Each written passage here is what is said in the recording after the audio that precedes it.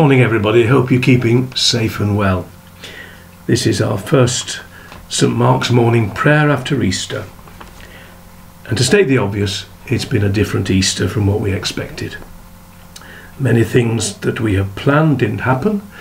There was no Good Friday walk of witness involving the churches of Hitchin. There was no messy St Mark's on Good Friday afternoon. The St Mark's flower rangers didn't meet on the Saturday to make church beautiful.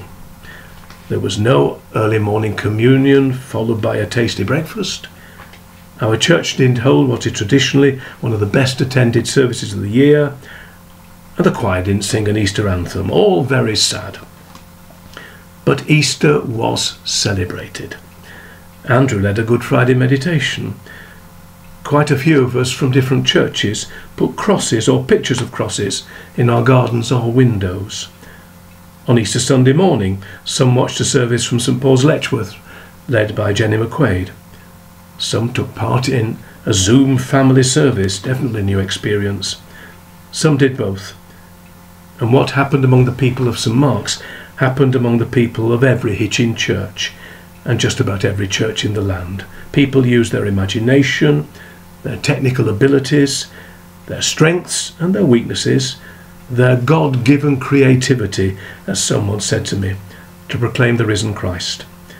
Lots of things were cancelled, but not our ability to say, shout, whisper, sing, tell our town, tell the world, Hallelujah, Christ is risen. He is risen indeed. And now we continue that proclamation in what is called, in the Christian calendar, the post-Easter season.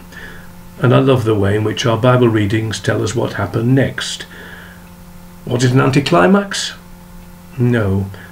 There are rather some of the most beautiful stories in Scripture of how the risen Jesus appeared to his friends, his disciples, and others who had known him during his ministry. And among those who had been particularly close to him were women, especially Mary of Magdalene. She just couldn't believe that her Lord's life had ended. Others might leave the tomb, but she lingered. And this is what happened, and Helen's going to read it for us from John chapter 20, verse 10.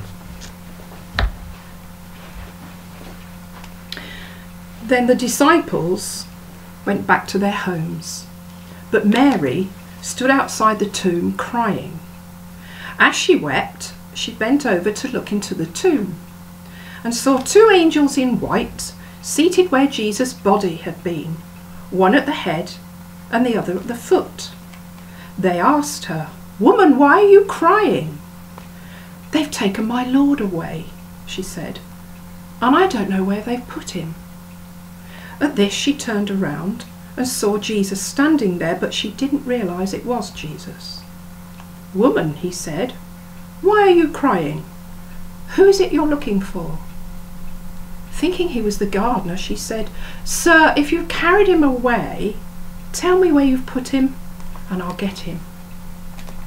Jesus said to her, "Mary." She turned towards him and cried out in Aramaic, "Rabboni," which means teacher. Jesus said, "Do not hold on to me, for I've not yet returned to the Father. Go instead to my brothers and tell them, I'm returning to the Father and your Father, to my God and your God." Mary Magdalene went to the disciples with the news, "I've seen the Lord!" And she told them he had said these things to her.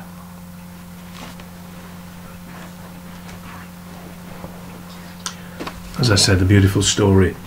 It's like mystery often to me, why she didn't recognise Jesus, why she confused him with the gardener.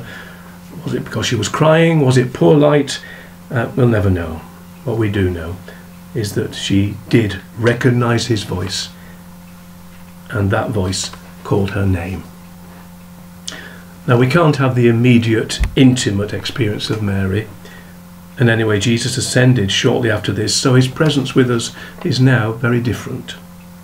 But over the centuries, Christians have been sure that they have known Jesus personally, and they've expressed this in many ways and still do.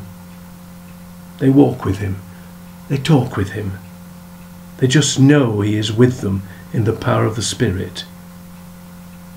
And they can honestly say that they hear his voice in prayers, in preaching, in hymns, in the consecrating of bread and wine, in silence.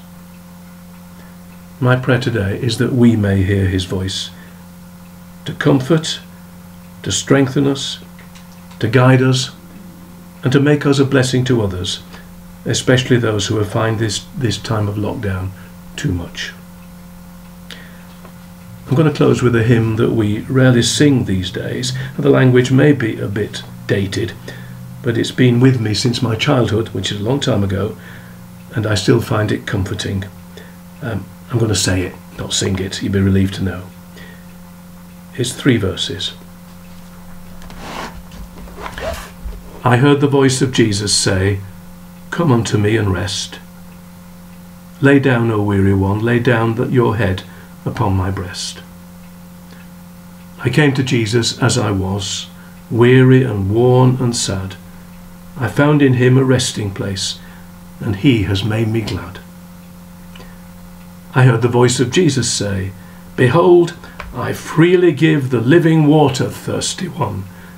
Stoop down and drink and live." I came to Jesus and I drank of that life-giving stream. My thirst was quenched, my soul revived, and now I live in him.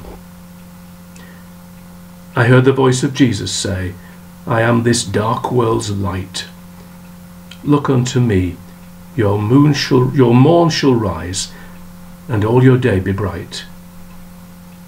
I looked to Jesus, and I found in him my star, my sun, and in that light of life I'll walk till travelling days are done. Amen.